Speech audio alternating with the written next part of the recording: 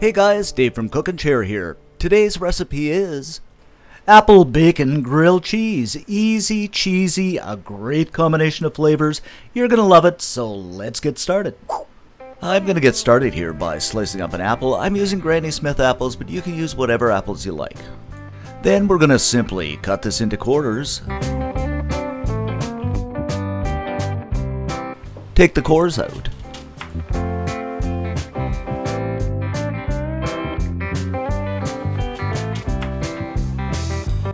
And slice it into fairly small wedges.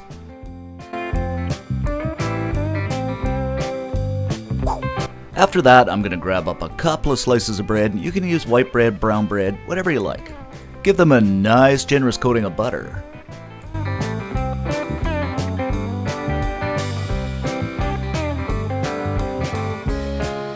Turn the bread over and put a few slices of cheddar cheese on.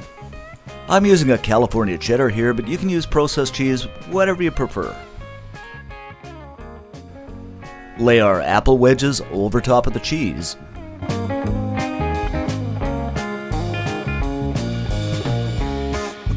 Followed by some fairly crispy bacon that I've fried up.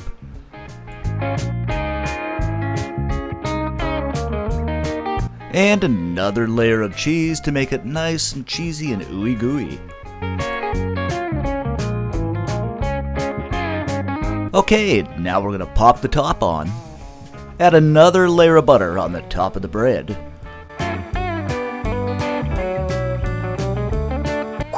Okay, now what I'm going to do is add some olive oil to a preheated pan. Slip the sandwich in and we're going to fry this over medium heat for about 2 to 3 minutes on each side, just so it's a beautiful golden brown.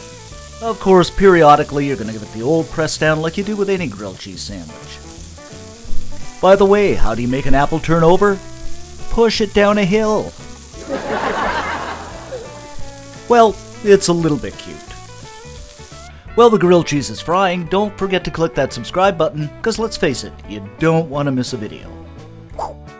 Now the grilled cheese is nicely melted, we're going to put this on a plate and cut into it. And there you have it, our apple bacon grilled cheese. Great for lunch, dinner, or even a snack. And believe me guys, the acidity of the apples combined with the saltiness of the bacon and the cheese makes this sandwich absolutely incredible.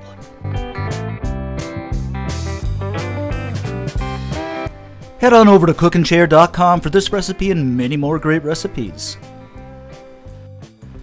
And don't forget to click subscribe and like our videos. Thanks for watching and see you next time.